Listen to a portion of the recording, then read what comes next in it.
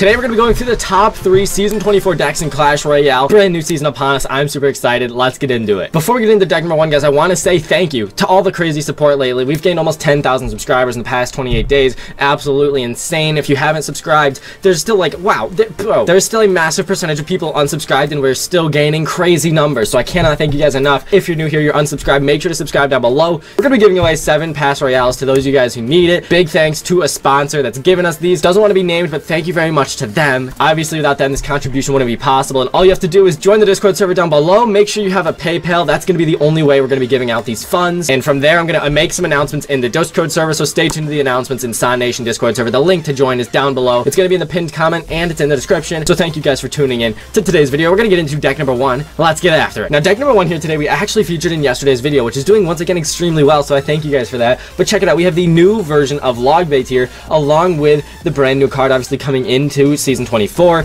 As you guys can see, the new card, it's going to have a spot in here. I think it's going to go in for either the Goblin Barrel or the Cannon card. Going to make this a very strong control deck. That's going to make this deck incredibly strong, especially with the Rocket in there. It's going to be really good, guys. I'm excited to see how this deck does in Season 24. We obviously are not actually in Season 24. We're pre-recording it to get this content out ASAP. We're going to be uploading this video at 4 a.m. on Monday when the new season comes out. So I'm super hyped for the new season, guys. Let's get into battle number 1 here and show you guys this deck's power. CLB, he's from the Clan Columbia. Good luck, man. Let's see what he's got in store, guys. We got Princess, Spear Gobs, and Rascals. We're going to start off with some Spear Gobs at the bridge, and then we're going to go for a Princess left lane. Now, the Princess will push. It's going to be really smart because check it out. It'll splash onto his Princess. We take his Princess out. Our Princess is looking fine.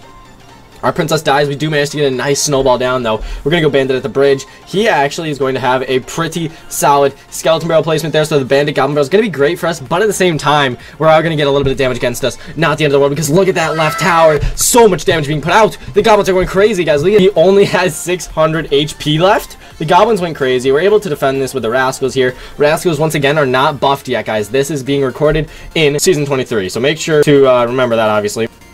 Nice, the Princess redirects like the absolute sniper. Oh, okay. We are going to snowball his Princess. We do take her down. It's a little bit more elixir. You hate to see it. And for this, honestly, let's go Cannon cart just to soak up the damage. I don't think it's going to be great. It's not going to be terrible either, though. We have a massive lead, and we obviously don't have a direct counter to Skeleton Barrel, so this isn't the best matchup in the world. We definitely have some answers, but we have no tower in this deck. Something to consider. So a lot of times you have to tower trade it when your opponent's playing really well. He's going with that in the back. Thought about sending it with the Bandit at the bridge. That would have been a little too risky for me. Let's go Bandit here, though. Cannon Cart's going to help us out on defense quite a bit. We're going to be able to save up and then potentially go for a Princess right here, guys. The Bandit, it's doing nothing. It's going to get distracted there. Well played to him, guys. Where he just went with the log, though. I'm going to try and take his tower right here. That would be huge if we can get this tower take. We're going to do some damage. Nothing crazy. The Cannon Cart, please. Move, Cannon Cart. Nice. It's going to get the Princess kill. We have the Snowball now for the Skeleton Barrel. Now that we've fixed our cycle, all we have to do is Rocket. Our Rocket does 370 damage. So as you guys can see, we're going to Snowball this, actually. It was a little sus, but we'll take this. We will take that all day. If he goes Skeleton Barrel, we're going to go for the... let's go Princess. We're going to go Rascals here. How fast can the Rascals shoot this down? I have no clue. No clue whatsoever. Alright, let's go Snowball here. The Rascals do take it out beautifully. The Knight goes down. We're going to go for a Cannon Cart right here, guys. The Cannon Cart placement. We don't need it. Let's go ahead. Guys, look at the right tower. Wait a second. Where did that... Dude, when did that happen? I'm actually so confused. This is going to be a 3-count. He gives up. The deck is dominating, guys, and you don't even have the new card yet. When you throw the new card in this deck, I think this is going to be one of the top decks in the meta right now. I don't see a lot of decks countering this. Maybe Golem, maybe Hog Rider, but honestly, like, that was a crazy good deck. Crazy good battle, I meant, but yeah, you'll have to see it. Thank you very much for playing. GG. So this has been deck number 1. A nice 3-crown to start the video off. Leave a like for that. Let's get into deck number 2, guys. It's going to be Lumberjack Balloon, a very strong deck in this season. This is just one variant. Lumberjack Balloon, Bowler, and Inferno Dragon. Sometimes you throw in a freeze. I like the Electro Wizard in this deck because the Electro Wizard helps out a lot on defense. This is kind of like a Lumberjack Balloon bridge spam deck. It's very fun to play, also extremely strong in defense, so when you counter push, it's pretty much unstoppable. Let's get into our friendly battle. We got Luke here. Now, he's actually been on the channel before. We're going to go Lumberjack Balloon very first play because yes, we got the zap spell. That's huge. That's actually huge. We're going to zap it. The Mother Witch needs to die. Come on. The Lumberjack doesn't get it done, but this is going to be damage for days. This is going to be damage for days. 2 shots even. 2 shots go down. We'll be able to defend. Oh my goodness, the Balloon Bomb finishes it all off. Too good. We love to see that starting hand. That's actually awesome there. We spent 9 elixir, plus the zap spell, obviously. Okay, we need a Bowler. ASAP. Bowler, please. Come on, bowler. Come on. Take one out. What are you doing? He just stood there. He just stood there and let it happen. It's all right. But, I mean, I expected better. We definitely should have placed it differently. That one's on me. I'm sorry. As long as the bowler shoots. Nice. Bandit's going to go down here. He's got some spear gobs. I think we do have a solid matchup here. We just got to play it right, obviously. Holy crap. We got to go with all this. No, this is bad. This is bad. They're going to take tower. No! That's that, guys, we actually lose the lead here. I did not expect him to have elite barbs in his deck, obviously. Lumberjack needs to go off. Come on, Lumberjack. Let's go. Lumberjack does decent. Oh, he does good. He does good. So he's got the Mother Witch and Princess. I don't think he has a lot of counters to our air. The biggest thing with this matchup, guys, now that we know he's got elite barbs, we just got to keep our bowler in cycle with that. We just got to keep our bowler in cycle with that, his stuff, obviously. Let's go Bandit here. Bandit's going to be big. Can it assassinate the Mother Witch? Please. Megan, what are you swinging at? Oh, the huge zap value, though, and we do have Electro Wizard. All we need is 5 Elixir, and then we'll be able to take this all out. Let's go Bowler here. We have to Bowler this. Bowler. Huge. Huge. Huge! Let's go, Bowler. That was actually massive, and now we're going to be able to counter push, and he knows it, guys. He knows it. We're going to go Lumberjack. We're going to go Balloon. We got almost enough for the Bandit here. The Bandit's going to be big. The Bandit's going to be big, in fact. Once we see those Spear Goblins, guys, we're going in. Okay, nice. He does E-barbs that. That's actually huge, guys, because the Bowler is doing work. The Bandit and Bowler are actually going to be able to take this out. The Bowler's going to do more tower damage because of everything happening right now. He's got the Bandit down. We do need to Bowler this. He's going to go for a Goblin Barrel. We already see that coming. The Mega Minion's down. Is it going to be enough, guys? The Electro Wizard's stunning. The Bowler's tanking. That is some nice defense there. We're going to counter push here. He doesn't have a lot of DPS in the air, guys. So as you can see, we're going to all this. We're going to zap this. All he has is a Princess and a couple towers. We're going to go Bandit in the pocket. The Bowler needs to get a shot off here. The Balloon needs to do some work. Bandit hits his Bandit. This is going to be bad. This is going to be rough. Let's go Bowler here. If he elite barbs in the pocket or even... Oh, Bowler.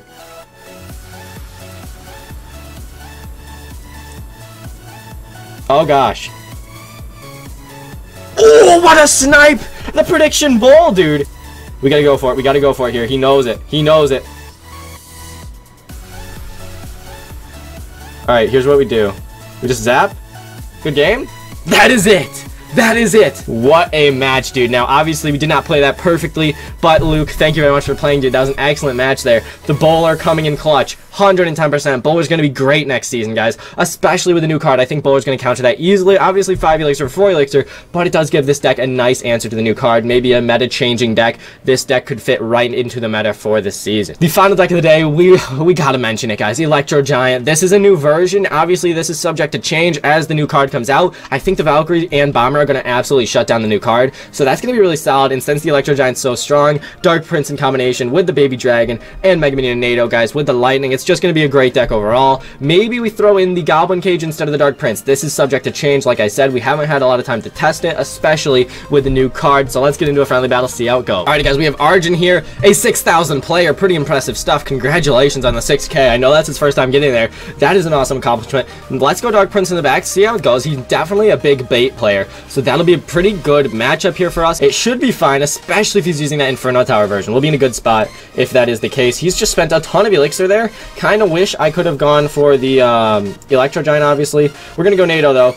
Get this Hog Rider in here. That's some easy King Tower activation right there. I don't think he's going to have a lot of Elixir to defend stuff, so we're just going to go Electro. Oh, he has very little Elixir. This is a nice and safe Electro Giant in the back, especially when it's not even 2 times Elixir. He is not happy with what's happening. We got an E-Giant moving up. I'm gonna cry. He's really, really not happy. Okay, so he does have the Firecracker. We're gonna wait a little bit and see what else he's got. If he has a tower, we're easily gonna be able to lightning the Firecracker in the tower. This is gonna be excellent lightning value, guys. It's gonna be great. We lightning, we go Mega Minion, we crush the Valkyrie, and the Firecracker actually stays alive. Not the end of the world for us. He goes with the Spear Gobs. Electro Giant's gonna be good, guys. It's gonna be good, even though he didn't even swing on the tower. Look at the tower! How does this card not get the nerf, guys? I don't know.